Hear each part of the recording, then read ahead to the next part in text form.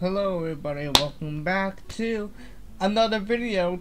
Today, we're gonna be going over 1 Chronicles chapter 29 verses 15 through 17. So yeah, let's get right into it. So first off, let's turn to 1 Chronicles chapter 29 verses 15 through 17. Alright. It says, "We are foreigners and strangers in your sight, as were all our ancestors. Our days on earth are like a shadow without hope."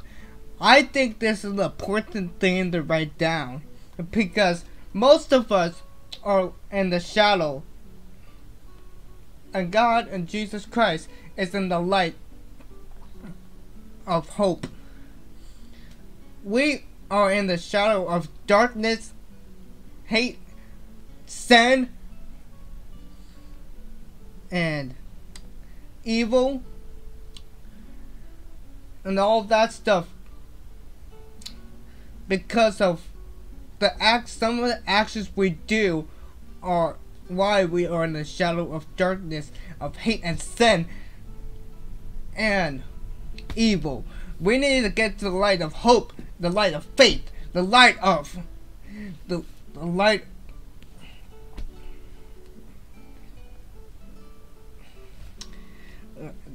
the light,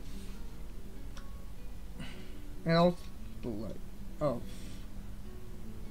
something else. Anyways, let's continue on. Lord our God, all this abundance that we have provided for building you a temple for your holy name comes from your hand, and all of it belongs to you. I know, my God, that you test the heart and are pleased with integrity. All these things I have given willingly with honest intent, and now I have seen with joy how willingly your people who are here have given to you. That's also important, because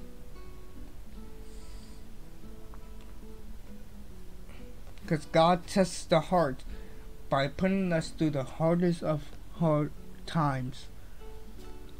He tests our feelings and see if we're ready for what's to happen next. He tests us through all of that, because he loves so much.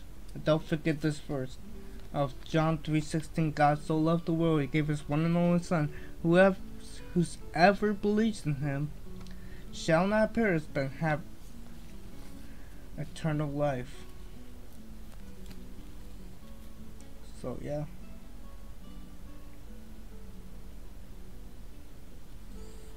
Anyways, I'm gonna read that. I'm gonna read that verse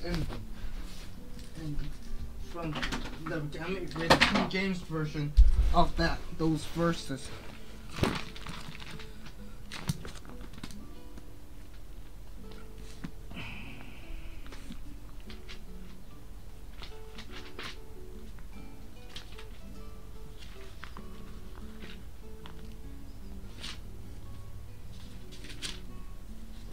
Okay, I'm gonna read it in the King James version of it. It says, here we go, 1 Chronicles chapter 29, 15 through 17. Here we go. It says, "For we are strangers before thee, and sojourners. We are all fathers. Our days on earth are us a shadow, and there is none abiding.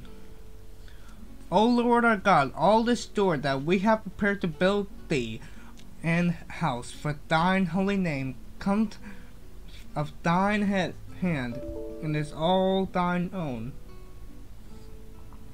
I know also, my God, that thou thrust the heart and haste pleasure and uprightness. For as for me, and the uprightness of my heart, I have willingly offered all these things And now I have seen with joy thy people which are present here to offer willingly unto thee. There's the same message that God said is, we are often in the shadow of darkness, of doubt, hate, sin,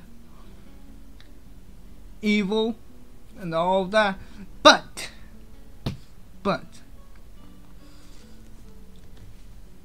God has given us a chance to be in the light of hope, faith, and righteousness, and His unconditional love.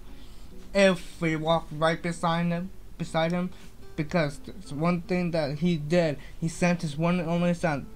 Whosoever believes in Him shall not perish, but have everlasting life.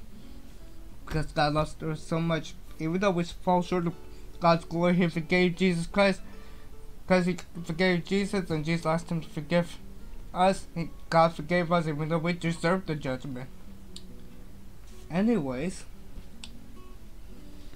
I'd like to end this with a good old prayer. God, thank you for telling us that even if our days on earth is like a shadow, there's still a light of hope within you, and you only. God, thank you for telling us that there's always a joy with you through your people. Just like how Moses came and told us about the 10 Commandments, how you told Noah to make Noah's Ark. The flood came as a punishment.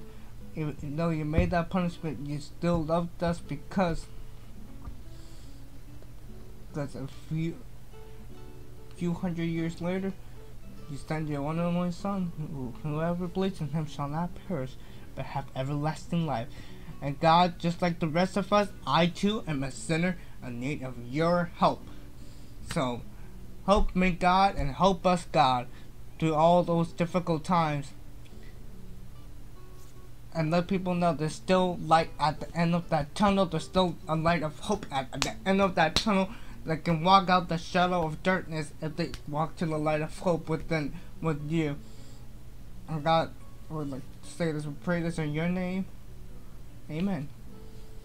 Thank you so much for watching. God bless.